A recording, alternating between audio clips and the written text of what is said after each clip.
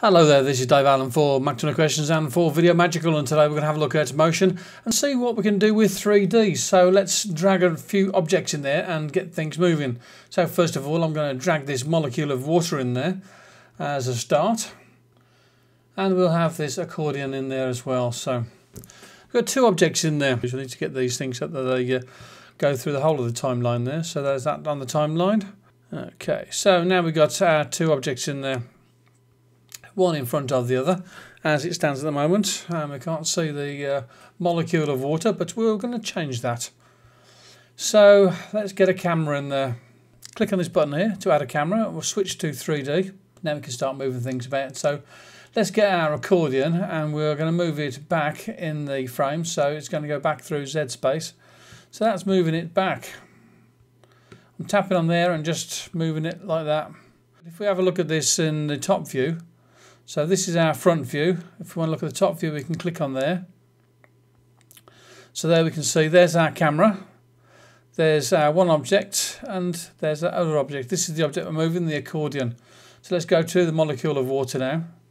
And we'll do the same as we did with that. We'll move it. So moving it forwards. Or we could use this one here to move it. Or we could even move it this way. So we've got all sorts of moves available to us there. So, and it is even possible to rotate these things. Let's go and have a look and see what the active camera is seeing. So this is what the active camera is seeing at present. And what we can do is we can start off by going to the start. And our molecule of water is the front. So we're going to select the molecule of water. And we're going to go to this thing here and we're going to tell it to a frame object. Okay, so that's our starting point, and we'll go to the end. And there we are at the end of the timeline. And we're going to select the accordion. First of all, what I'm going to do is I'm going to click this here to tell it to record. And then I'm going to tell it to frame the object. So let's frame the object. Okay, so now what I can do is turn that off and go to the start. So here we are at the start, and let's play through that. So it's going from the molecule of water and it's flying through the scene towards the accordion, which is off in the distance there. Not bad really, we're getting a bit of 3D action in there. So what else can we do? So let's see if we can make some changes to this. So stop that for the moment. Let's put it in the center there and let's look at it from the camera view, and we're going to tell it to look from the right hand side.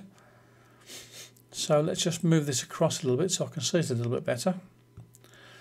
Okay, so this here is the line of the motion of the camera here, and we can change this. What we can do is we can take this and we can bring it back a bit. So we're starting further away from the molecule of water, and we can bring it down as well. So, or we can take it up, so we can start wherever we want to. So that's why we're doing it. And I can click on that there, double click on it, and what we can do is we can make it go over the top of the thing and then come back down again.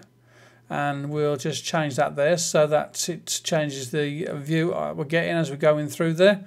And we're going to also change this as well so that it focuses directly onto this thing here. Okay, so if we bring it towards the end of the that's how it's going to finish off there. It's going to zoom into our accordion picture. And the way it's going to start here is it's going to be looking at the thing. It's going to go over the top of it and it's going to come down on the other side. So let's just go back to the start and we'll play through that and see how it looks from the camera view. So let's just go to active camera. Okay, so there we are, some distance away from the two objects.